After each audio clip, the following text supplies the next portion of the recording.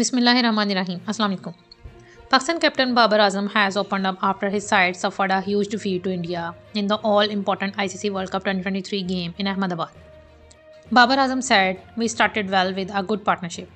We just planned to play normal cricket and build partnerships. Suddenly there was a collapse and we could not finish well. Not good for us. The way we started, our target was 280 to 290, but the collapse cost us. The total was not good," Babar said in the post-match ceremony. He admitted his bowlers were not on the mark from the start while defending. "We were not up to the mark with the new ball. The way Rohit played was an outstanding innings. We just tried to take wickets, but that did not happen," he added.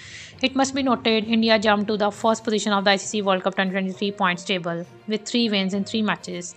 The home side continued their excellent form and maintained a positive 1.821 net run rate. Meanwhile, Pakistan are at 4th with an NRR of 0.137. They will now play Australia on October 20.